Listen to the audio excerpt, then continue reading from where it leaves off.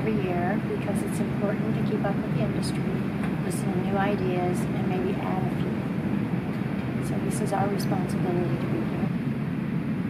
This is going to be my 33rd or 4th convention, and I come to convention because I try to compare ideas with other members of the association, to learn because it's educational, to share ideas, and to find out what's going on in the future and the status of the industry, the status of the breed, and the status collectively of what we're doing, how successful we are or aren't, and where we're going. I come to a convention for a number of great reasons. One, the Distance Commission, as well as the Distance Committee, as an endurance rider and ride manager.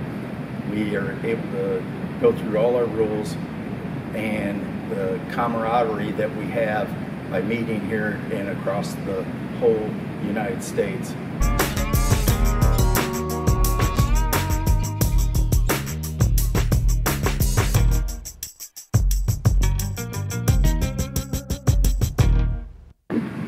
I think convention is such a great way, first, to exercise your voice. You're getting to be here, you're listening to the discussions, and you're being part of the pulse of change for the industry.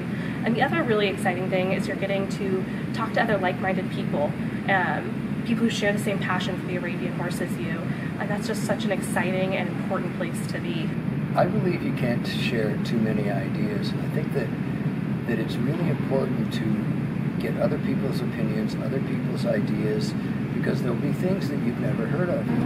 I always learn something new. I always am inspired. When I go back home, I just want to share the Arabian horse with a lot of people, and these people kind of rejuvenate your battery to go again.